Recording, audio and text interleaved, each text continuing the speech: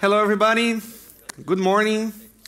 My name is Edson Yanaga. I'm a Director of Developer Experience at Red Hat. My Twitter handle is @Yanaga, and it's a very great pleasure to be here at DevOps for me for the first time.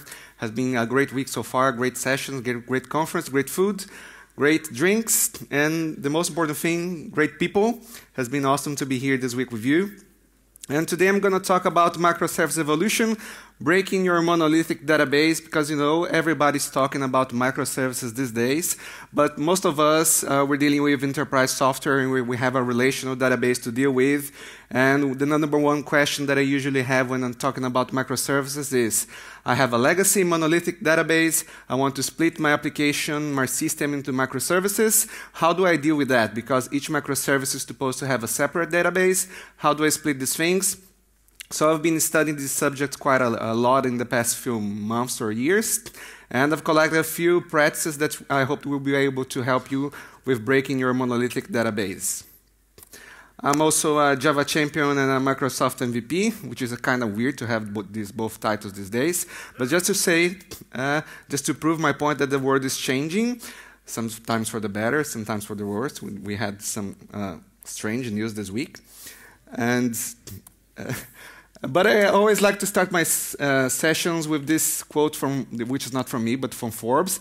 Now, every company is a software company because we know software is changing the world, and I truly believe that software can change people's lives for the better and for the worse. And some of the very good examples of companies that are changing our world, changing our lives, and some of the examples that are collected is that the largest car transportation company in the world owns no cars, which is Uber. The largest lodging company in the world owns no real estate, which is Airbnb. The largest online retailer in the world has no stock, which is Alibaba. And the largest content network in the world produces no content, which is Facebook. All of these companies have something in common, is that they're all enabled and they're made possible through software. So clearly, software is changing the world, and we know that software can change people's lives for the better. And some years ago, I made a choice, and that's why I also like to introduce myself as a software craftsman. And one of the best definitions that I have about the software craftsman is someone that cares about what he does. And so I truly believe that software can change the world, so I'm constantly trying to improve the software that I deliver, and I decided that I would be able to change the world for the better too, trying to help developers worldwide trying to achieve better software. So I hope that we will all be able to produce better software with some of the things that we're learning with this week in this amazing conference. And of course, when we're talking about DevOps and microservices, we have many DevOps, microservices, we have cultural change, we have process change, we have different tools to be achieving that. But for me, the most important concept about DevOps and microservices certainly is the feedback loop, because we as humans, we need to iterate constantly to know if you're doing the right thing right. And the best way to do that is to be fast in what we do. So if we can quickly access and evaluate our hypotheses and validate them into production, the better the software that we deliver. So we know the best and the faster feedback loop that we have if we're able to just type the things and quickly validate what we're doing, just with static typing or with automated unit tests or integration tests, continuous integrations. If you think about it, most of the software process evolutions that we had in the past 20 years, they were all trying to improve the feedback loop that we have when trying to deliver software into production. So I think that the main thing that we need to improve when we're delivering software through DevOps and microservices is the thing that usually we're doing many different things at the same moment. And when we try to deploy software into production, we're deploying just a lot of things at the same time. We will be deploying like hundreds or maybe thousands of lines that we have changed in the past week or even months into production. And when something goes wrong, it's very rare for us to know very quickly what was the thing that we did in the past weeks or months that is breaking things into production.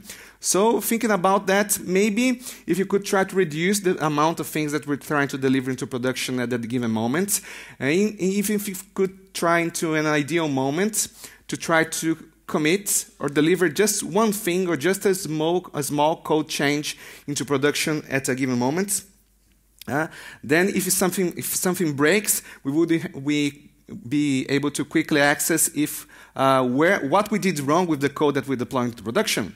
And imagine also about business cases. Sometimes business people ask for us to develop some new feature, and we take like 6 months to deliver that. Everything that they thought about when they asked about the feature is gone. They don't remember why they asked that. So when we deliver that into production, we don't know why we're doing that things. So imagine for business people, if we were able to just quickly, I have this weird idea. Maybe if to change the color of our buttons to orange, we're going to sell more. And if you could test the hypothesis quickly, just like in a couple of minutes or maybe a couple of hours, we could be able to measure and monitor these things. So we could improve our software, we could improve our company, improve our revenue, and most likely improve people's lives too. So this concept that we have in DevOps and microservices called the batch size. So the most important thing for me when we're talking about DevOps and microservices is try to reduce the batch size, the amount of things that you deliver into production into any given moment. And it doesn't matter if your batch size today is like 6 months, or it's 3 months or 2 months. I think the most important thing for us is to constantly try to improve our batch size. So we're always trying to reduce until we have an ideal moment of we will be able to just take one commit and deliver that straight into production with continuous deployment. But if you think about that, not everybody needs to be Amazon or Netflix or Google to be able to be doing continuous deployment. For many different enterprise companies, like delivering once a week will be more than enough for us to validate, because we won't be able to validate some business things within a period lesser than a week. So we should try to find our perfect batch size, but for most of us, we should always try to improve, try to reduce our batch size every week. But even if we try to reduce the batch size every week, we as software developers, we have to deal with a problem that we have when deploying to production, which I call the maintenance window. Traditionally, we need some time of downtime in our systems to be able to update our things. And that's especially true when we have like relational database where we're trying to deploy things into production. We have a schema for one version, and we have another database schema for the next version. And since both of them are incompatible, we need some downtime to apply the new release into production and probably to run some SQL scripts into production to modify our database schema. So we need a clear maintenance window, and depending on the ops guys on your company, it can be like once a month, once a week, once a day or twice a day. Depends many on the use case that your company has, because you're not allowed to just interrupt the things that users are doing daily. You have to specify, we're going to have a software update this night at 2 a.m., 3 p.m. And of course, none of us like to be like spending our nights deploying and releasing software just to figure out that we broke something else. So if you want to reduce the maintenance window, we continue to improve our batch size so we can deliver lesser things at production at a given moment. We need some strategy to be able to do some zero downtime deployments. And the single most simple deployment strategy to be able to achieve zero downtimes is what we call these days blue-green deployments. So I'll quickly pass through blue-green deployments. But traditionally, in the blue-green deployment architecture, we have some clients issuing some requests. Traditionally, we only have one deployment. Then we have to change our architecture. We have to add one components in our architecture, which we can call a proxy, a load balancer, or anything else. We just add another component in our architecture, so we can pass requests through this kind of proxy. And then for blue-green deployments, instead of just having one single deployment at a given moment in production, we're going to have at least 2. That's why we call blue-green deployment. And we have blue-green deployments, we have the ability we can scale, because now we have 2 production environments, 2 equal production environments. And then we have the opportunity to be able to take green out of production, update the green release. Now we have a new version running to the green deployments. And then when the green comes up again, when it's warmed up again and it's ready to receive new requests, then we can do the opposite thing. We can take blue out of production, we can update it, and when blue comes up again, we can put it back into our cluster. So everything is updated right now. So we still have 2 environments into production. So we can do that for high availability too. But for now, we're doing that to be able to achieve zero downtime deployments. But when we see blue-green deployment architectures in DevOps, it's kind of easy because we're always thinking about code. Oh, we have 2 different versions of applications running to production. Maybe it's not that hard. But I always like to say that when we're talking about software developments, code is always easy. State is always very hard. And we're talking about state, it's like the persistent state that our application have. Because even when we're talking about session state, which lives inside our application service, session state usually is something like that is ephemeral. If we use this ephemeral state, the worst case maybe is the user has to log in again and just redo the last step that he was doing. But when we're talking about persistent states, state is very hard because this state is usually stored in a relational database, and we need some way to make, like, I have a different schema in one version, or maybe different data formats in one version, and this data is not compatible with the forward version that we're applying. So how can we achieve some kind of, which techniques can we apply to be able to do zero downtime deployments regarding to persistent state, which is usually stored in relation database, which is the scope of the stock. So number one question is, what about my relational databases? And the easy question is that we also need zero downtime migrations. And I don't know if any of you is not familiar with the concept of migrations, but migrations is the technical term for the things that you change in your schema from one version to the other. So when you're issuing like some alter table or some update statement that's changing the format of your data in your database from one version to the other, we call that database migration. And we have some pretty popular database migrations tools in the Java world, which is not Java specific, but is very common in the Java world.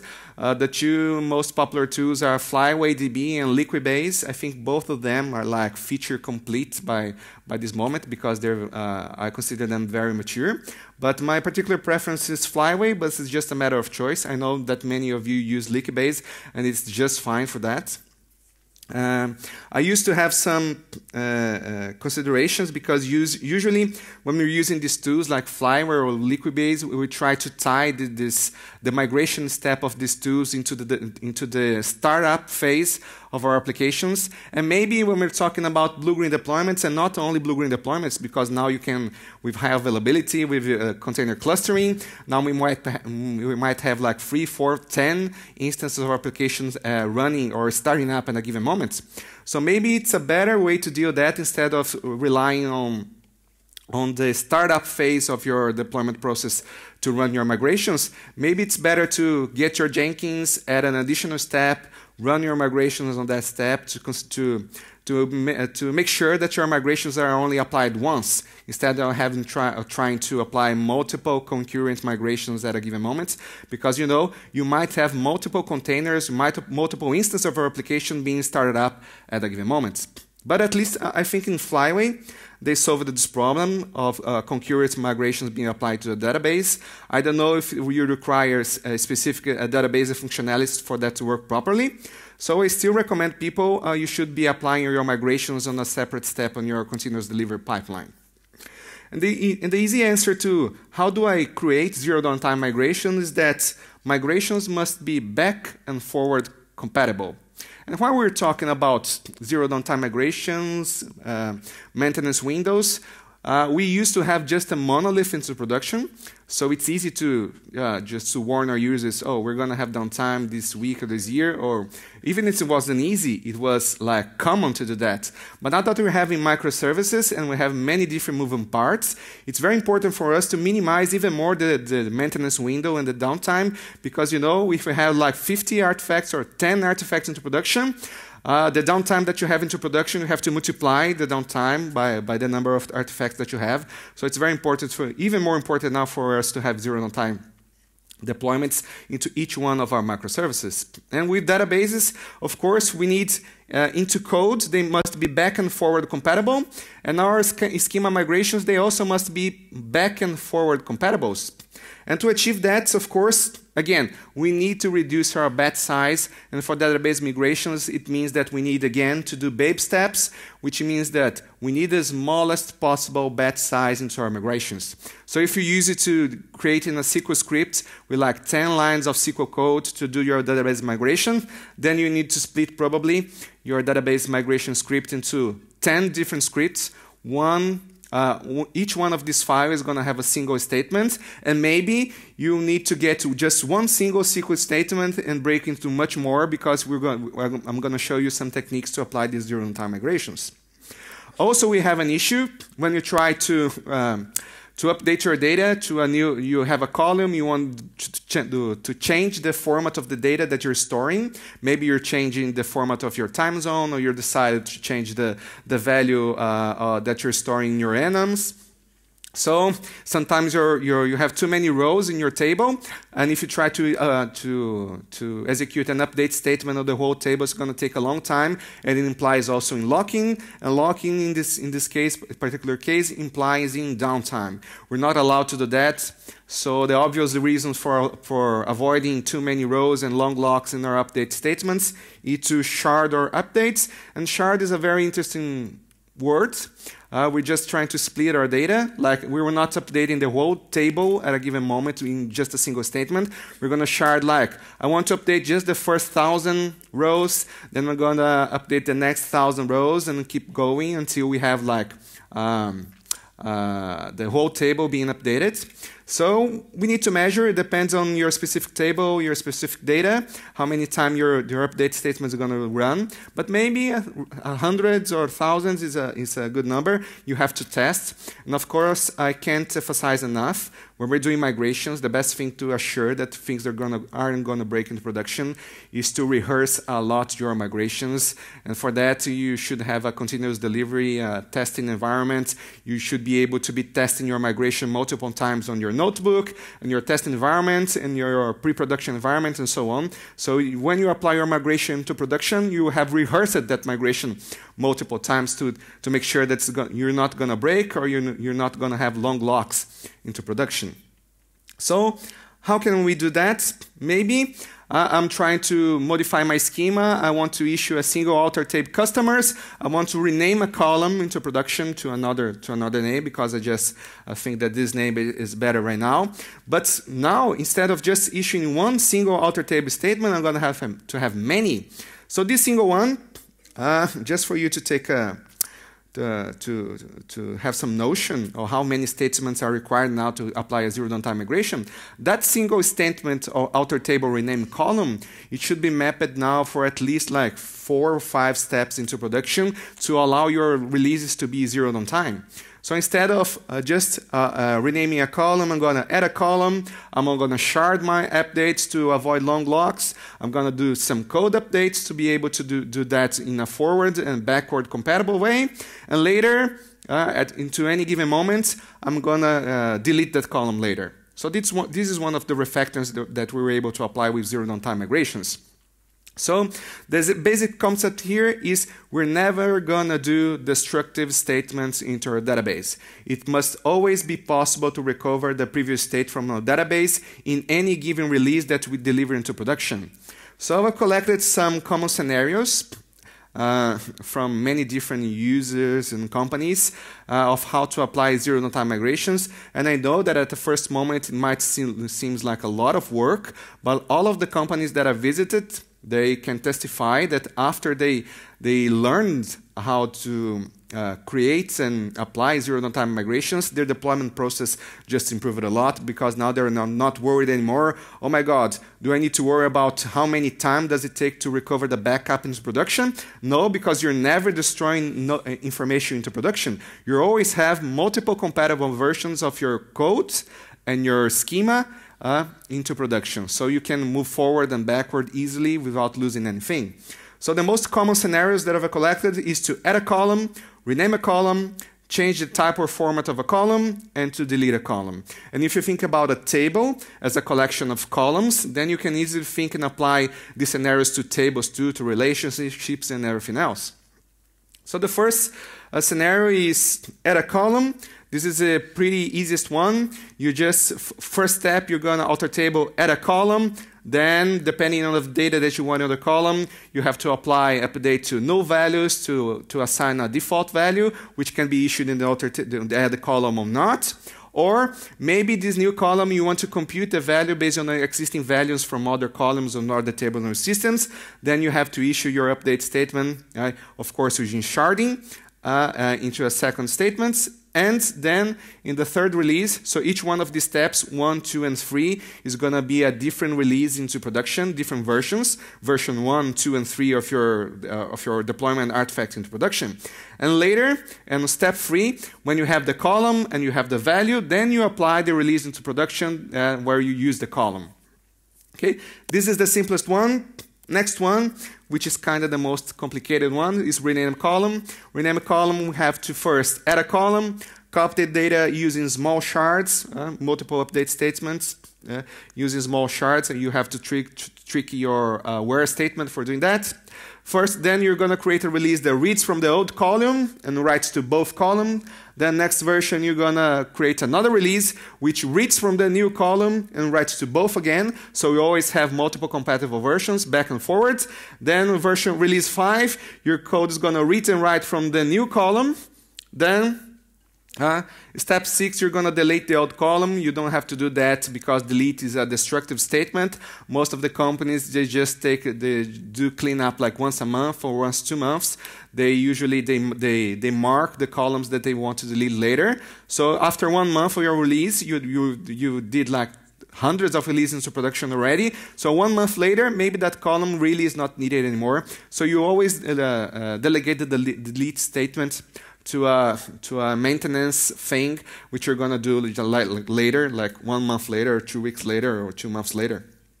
And you see, that's the pattern that you use when you want to rename a column. And when you want to, the next scenario is change the type and format of a column. And you see, if you get to see both slides, there's some kind of similarity. Okay. So it's always the same pattern. When you want to change the type or format of a column, it's always the same steps. So it's not that hard to know how to apply zero downtime migration to production. So if you're able to split your batch size so that each one of the statements is into a different separate release into production, you're going to be able to move forward and backward into your single releases. Without losing data and without downtime, because all of these versions are compatible with the next one and from the previous one. Okay, and the last one is delete a column. Simply don't do that. That's a destructive statement. If that column is not null, maybe you want to keep your application writing some value to that column until you're sure that you won't be needed anymore. So in your application, first, don't delete a column. Your application should stop using the read value from that column, but should keep writing to the column, or else you won't have that data when you roll back your version of your application to the previous version.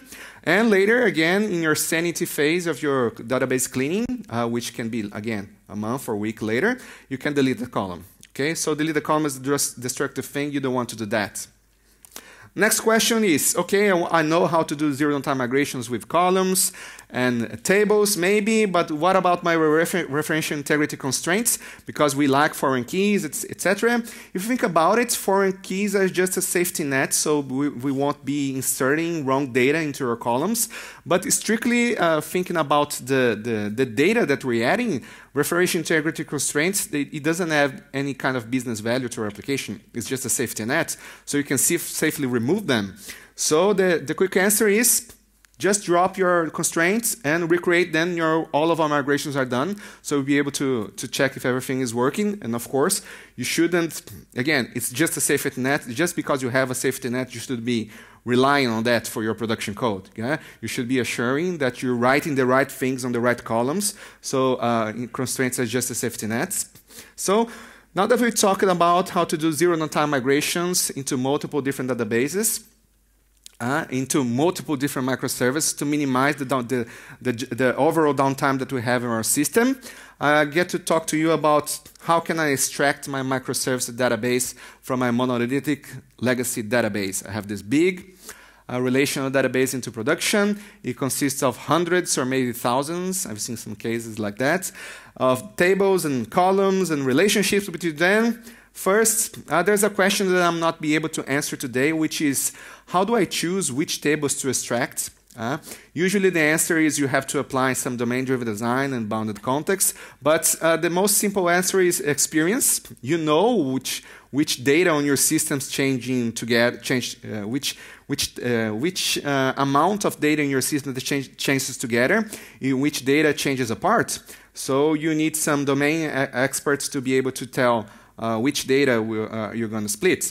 So it's not in the scope of this talk, but since you have chosen which tables are going to migrate to a microservice, then we need to create one database per microservice. That should be, each microservice needs its own data store. It doesn't have to be a relational database, but since we're extracting some data from a legacy relational database, maybe the best and simplest possible option for me to extract this database is to create another database into my current database, into another schema, or you can even create tables in the same schema that you have just to be able to move them later. So we're just trying to extract information to separate tables. It doesn't matter where these tables are going to be stored. It's just important for being to be in a relational database again. So be able to craft small baby steps into this extraction. So I have a monolithic database. I want to extract this microservice database, but before we're able to do that, I need to explain some concepts about architecture, because many people are usually confused about CRUD and CQRS, and I have to be honest, I've read a lot of different definitions on the internet. They're all great, but it's very hard for us to figure out what does CRUD and CQRS means into code, into production, into databases. So I'll try to give you a very simplistic explanation of what is CRUD and what is CQRS regarding to database tables and code. So if you have CRUD, you have the 4 operations: create, retrieve, update, and delete. If you're thinking about data stores, when you have a CRUD architecture, which is great for many different use cases, CRUD is the best approach that you can have to solve your problem.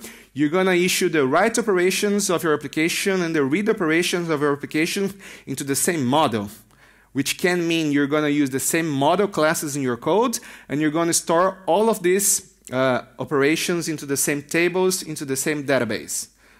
So if you're thinking about data stores, CRUD means we're storing everything in the same tables in the same database. And if we're thinking about CQRS architecture, which is a fancy name for command query responsibility segregation, basically when we're talking about code and data stores, mean that we're issuing the write operations with one model, which usually translates to a set of tables in our database, and we're using the read operations into a different model, possibly in our code, and into different tables in our database. So when we're trying to show the difference between CRUD and CQRS regarding to data stores, CRUD, you're always reading and write from the same thing. CQRS, you're writing and reading from different tables on different schemas, possibly a different database, okay? So that's the basic difference, very simplistic definition of CRUD and CQRS regarding to data stores. So if we're thinking now, I have a monolithic database, I want to extract this information to a microservice database. I don't want to do that in a big bang step. You know, when you do many things into just a single release, many things can break. So we want to reduce the batch size. So it's reasonable to believe that for a certain amount of time, both microservices are going to read from the same data store, or maybe they're not going to read from the exactly same data store, but the data is going to be generated by the same source. So how can we achieve these migration steps using the techniques that we have today? I've collected a few strategies that I want to share with you right now. These scenarios are View, materialized view, mirror table using trigger, mirror table using transactional code, mirror table using ETL tools, and event sourcing. That's the scenarios that I've collected for you to be able to extract your data from your monolithic application, monolithic database into a microservice database. So you'll be able to do that using baby steps. So first scenario, you have your monolithic database. You can create your microservice data source using a view, which has the benefits of being the easiest one. You have the largest support between database vendors. You have some possible performance issues depending on how you create your view. You have a strong consistency. Another thing that I have to explain to you, difference between strong consistency and eventual consistency. I'll try to explain again in a very simplistic way. A strong consistency means that into any given moment of time, if I issue a query on my system, all of my clients at a given moment t are going to receive the same exactly value. So I have strong consistency where everybody receives the same read value. And eventual consistency means that into any given moment t, if I have different clients issuing queries to the same value to my data store, they might have different values, which is not inconsistent values, but maybe one of these values is outdated value. But eventually, all of the clients into the future will be able to read the same consistent value, okay? So that's the difference between eventual consistency and strong consistency. And many people believe that in our systems, we must design for strong consistency. But it's not the case even for banks, because most of our applications, they can live and survive without strong consistency, and we can have some kind of eventual consistency in our systems. So even strong consistency, depending on the database, visibility configurations that you have, you might even have some kind of eventual consistency, even if you're using transactions. So you have to think very well if you really need a strong consistency, or you can live without eventual consistency. And if you're living with eventual consistencies, you have to think about how much delay is acceptable when you're dealing with your eventual consistency. Is my delay of updating all clients like 1 second, 5 seconds, half an hour, 1 hour? People that use like BI tools with ETL, some people they can survive if they receive a report of the data from yesterday. So in this case, the eventual consistency can be 24 hours. So it really depends on the use case that you're applying your code and your migrations.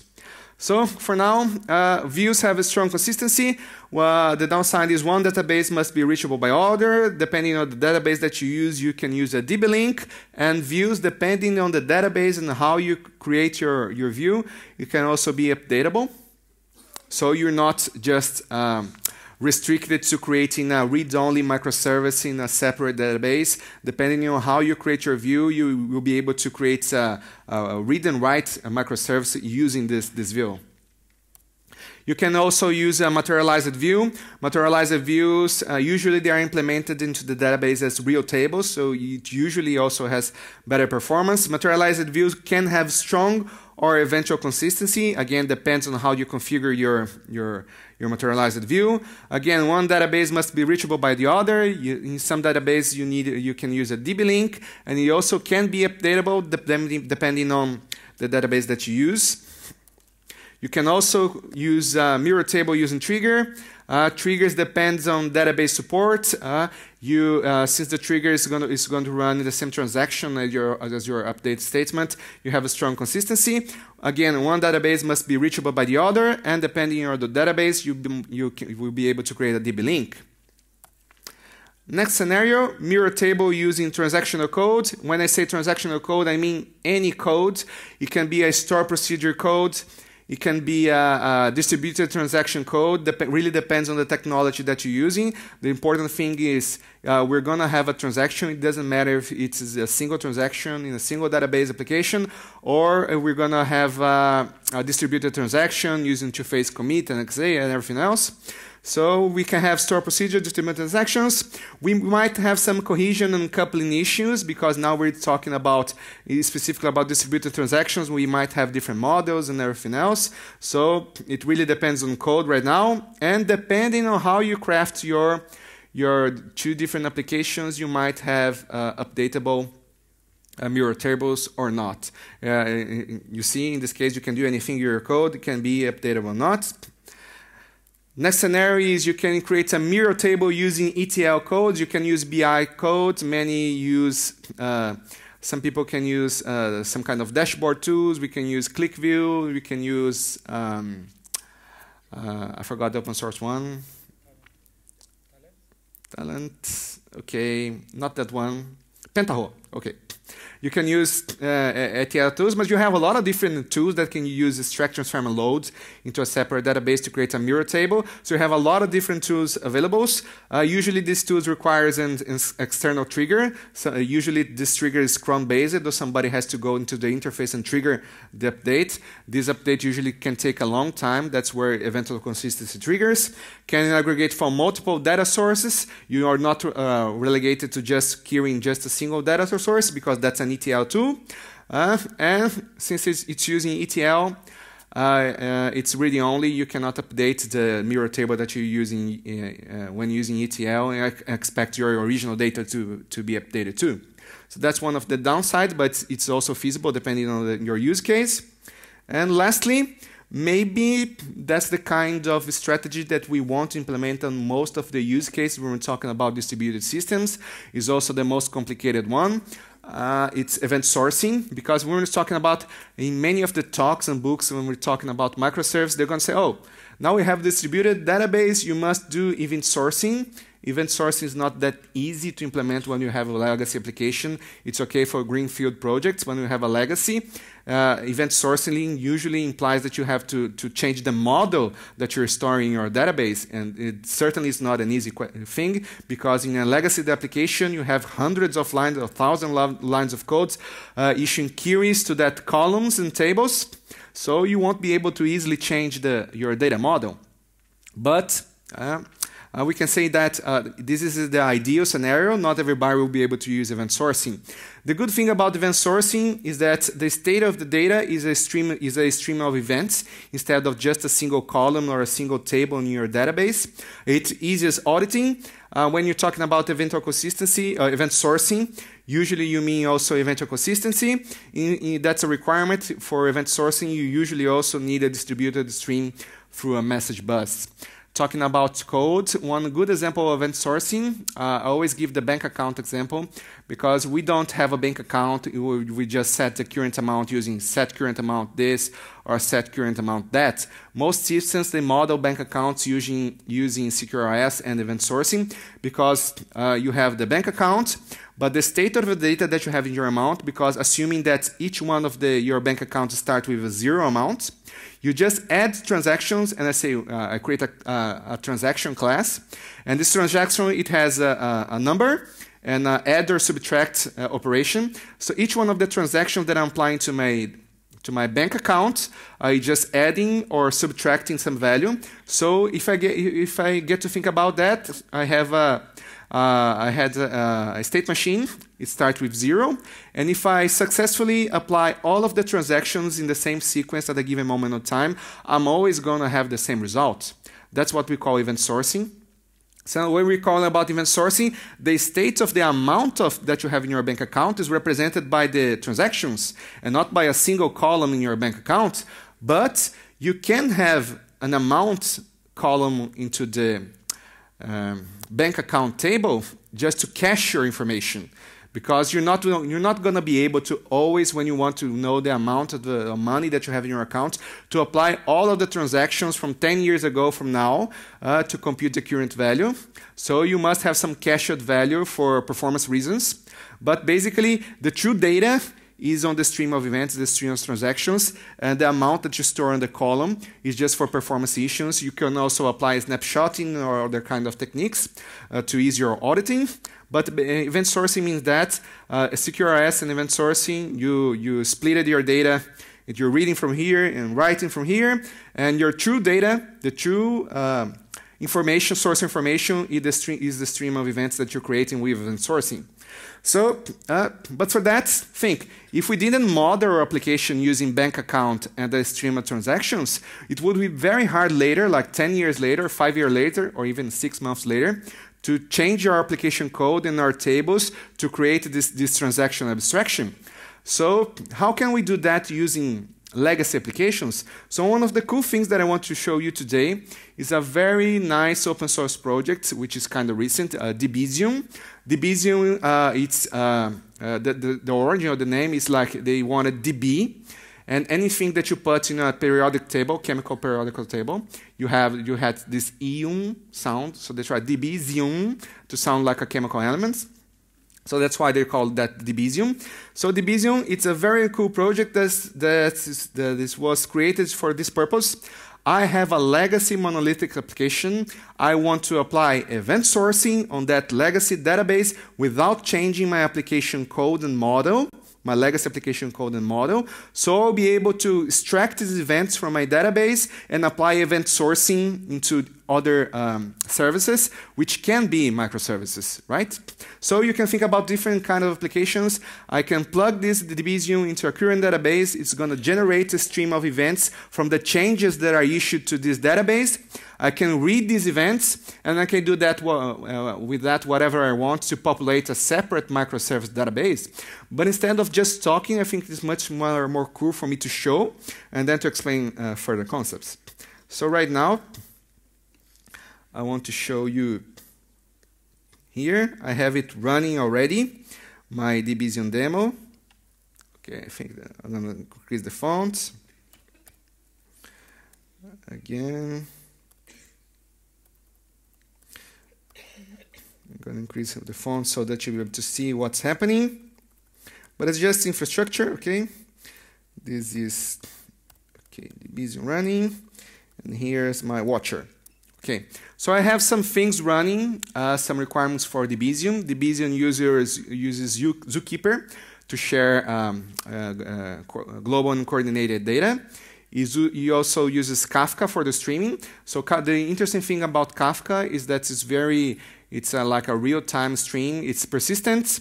It's very lightweight, and each one of the clients can have its own pace for consuming the messages. And each one of the clients, they also keep track of which was the last message that they received from the message bus. So Kafka doesn't have to keep track of that. Each one of the clients can handle it. So that's why it's very lightweight, and it's very important because when Debezium is reading the event log from the database, somebody might like overwhelm the event logs, issuing a lot of different transformation, multiple update statements, insert, deletes, and alter tables and everything else. So it might be hard for the clients to keep the pace, or these clients might even go offline. So I can't assume that all of my microservices will be online at a given moment when I'm distributing the events with the message bus. So later when a microservice comes back online, it needs to be able to recover from the exactly same point that it stopped when it got down. So Debezium takes care of that thanks to Kafka. So I have a MySQL database running.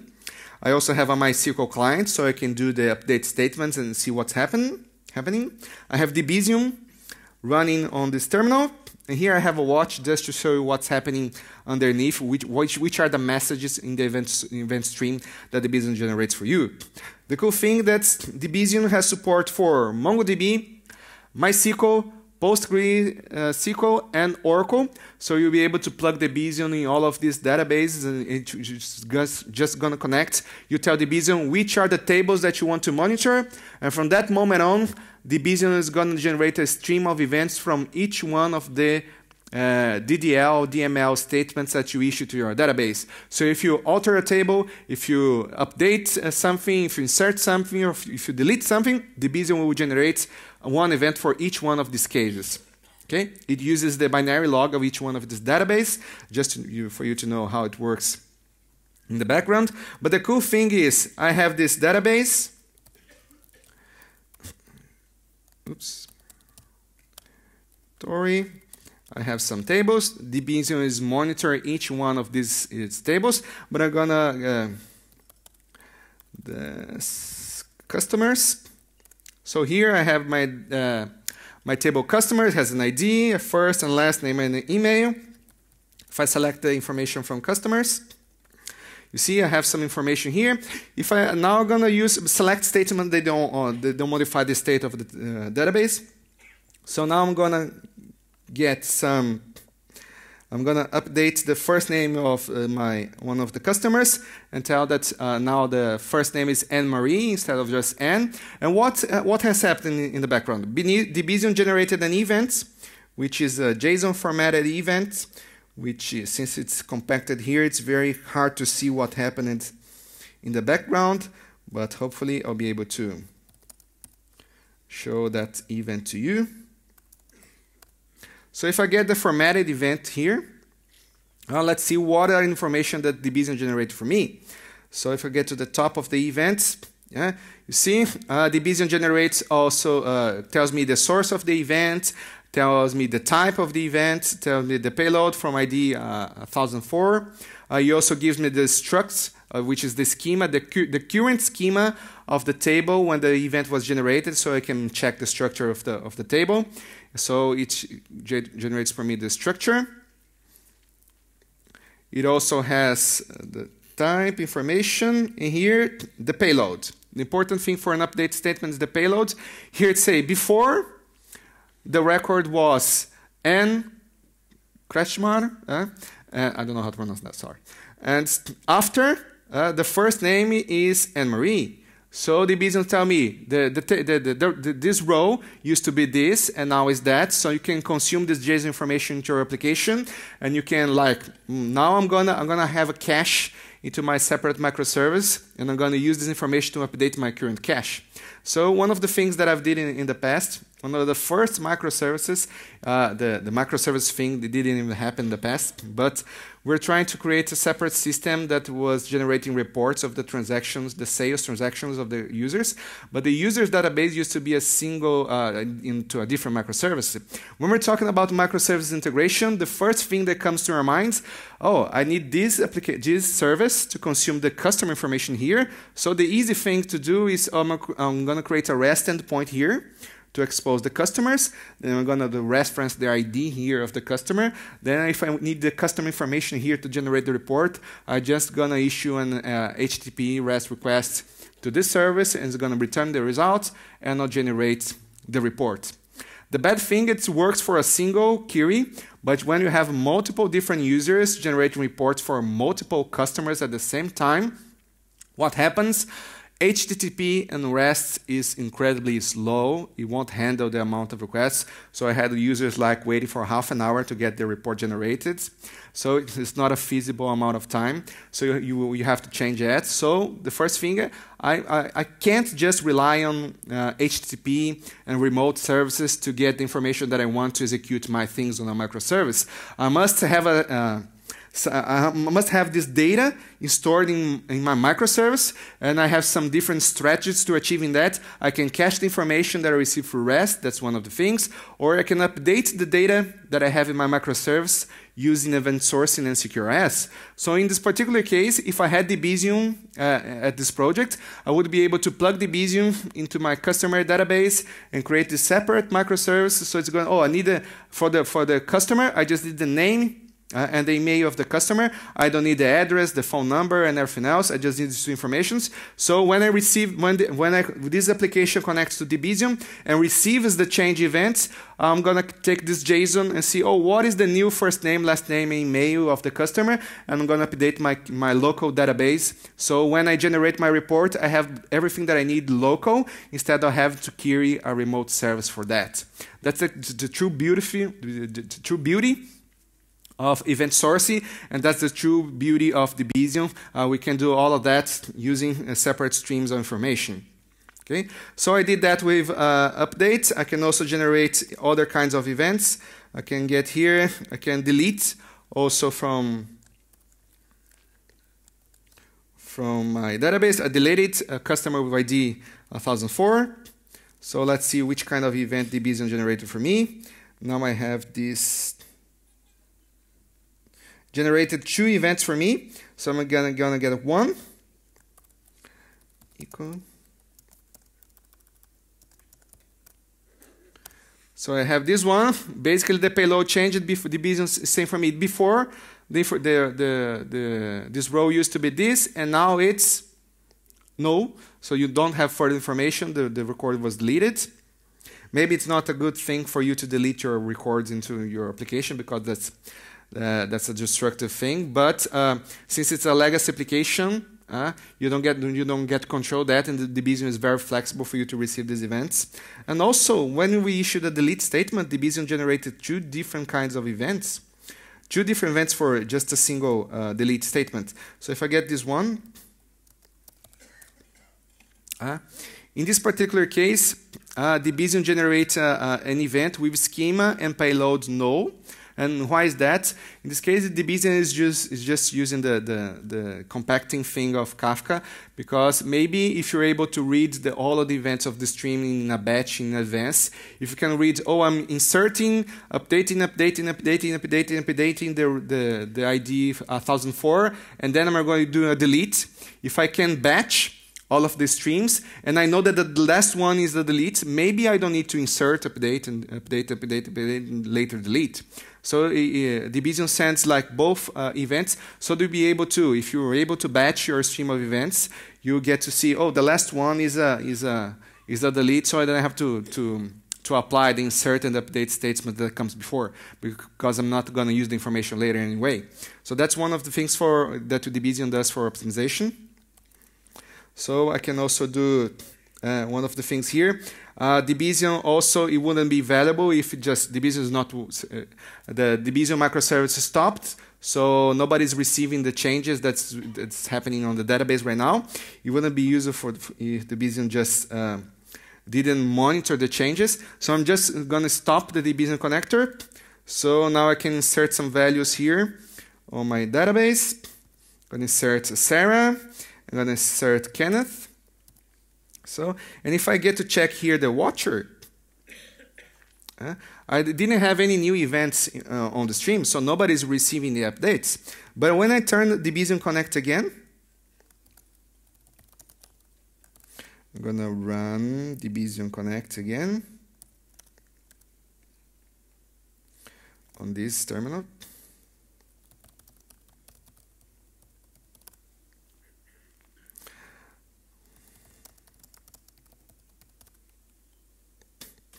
So it's running again, and Debian looks at the binary log, which is the last event that I have, in which are the next ones, so it's going to generate the events for me. So if I get back to the events here, Debian just generates the insert events that happened when it was offline. So if I get just one of these events, I'm going to show it to you. Here's the Kenneth event, so before I didn't have anything. So after that I have Kenneth Anderson. If you want to see the operation that happened, when you have an insert statement, you have the OP here is C, which is to create. If you have an update statement, the operation here is U. So, and if you have delete, there's no data, so there is no operation. So that's the things that you can do with Debian Connect. And if you can see the use case that I gave to you, separate microservice, updating my cache here, my local data using event sourcing.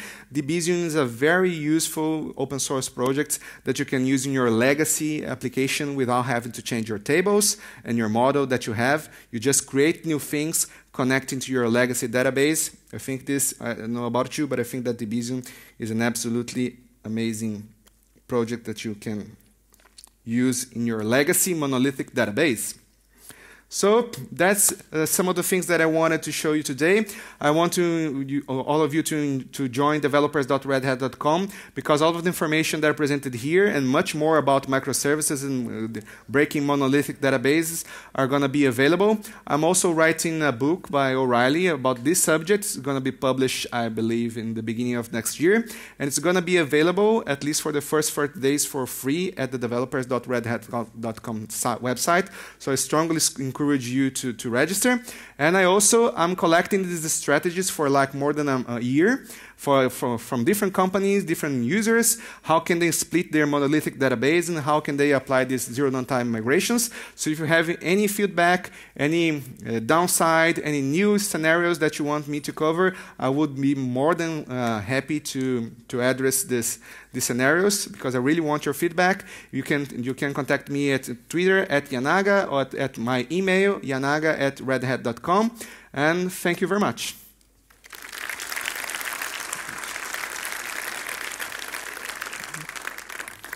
I think we might have some time for questions, so if any of you have any questions, I'll be more than glad to answer.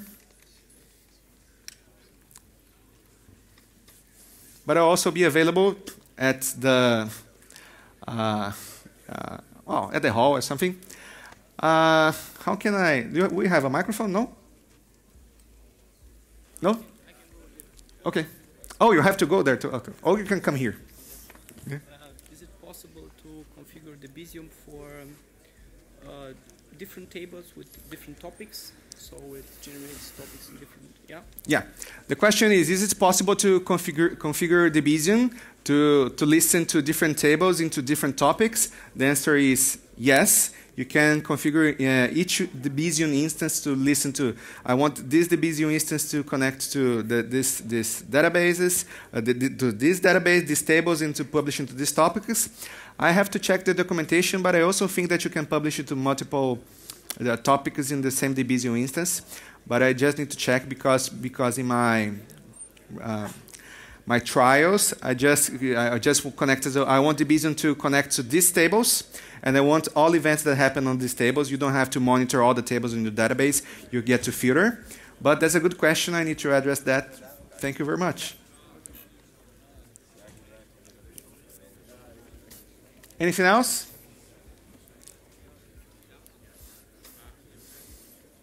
No? Oh, here.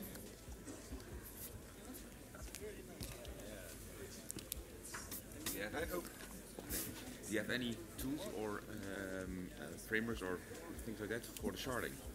How we do the incremental updates? Okay. The question is, do we have any tools or frameworks for sharding our data? So we don't have zero downtime. So we don't have downtime when we apply our migrations. Unfortunately, I'm not aware of any framework or tools because when you're using sharding for your update statements, it means that you have a huge amount of data. Maybe you don't have indexes, and it's too big. That's why it's taking so long, or anything else. But usually, the most common strategy, in fact, the only strategy that I've seen people applying, is that you just get. If you want to partition by ID, maybe you can update all of the even IDs in one update statement, all the odd in the other ones. Maybe that's too slow because you have to rehearse your migrations. Maybe you can from 1 to 1,000. I'm going to apply this one from 1,001 to 2,000, then in another update. It really depends on your application, your tables, your database. And also when we're talking about the alter table statements, I'm assuming that the database that you're using allows you to do alter table statements, especially add column ones with zero downtime without locking. I know that I'm not going to say the name of the vendors, but I know that the most popular vendors in the database space, they allow you to have zero downtime alter table statements. At least they add column one.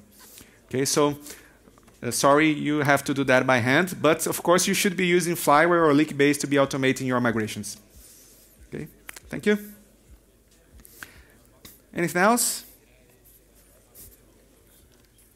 Is there any options, for example, to skip these events if, for example, Debezium was stopped, yes, and I don't want to receive the events that was generated during the service was stopped?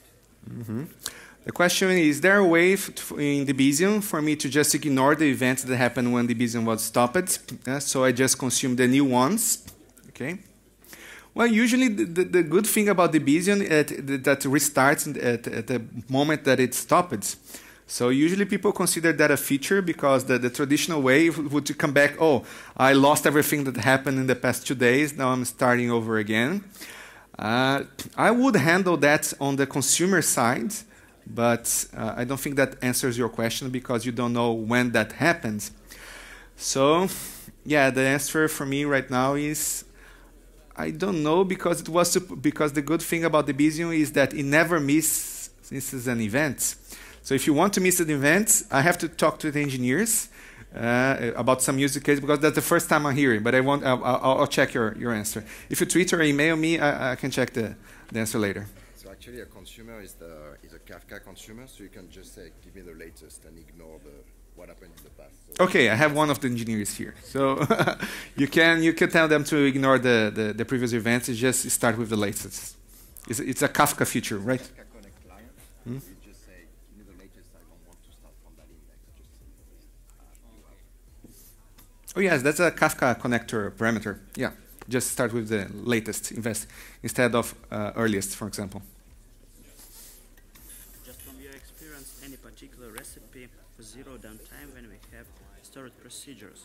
So basically, when we update part of the application that uses new version of storage procedure, what just?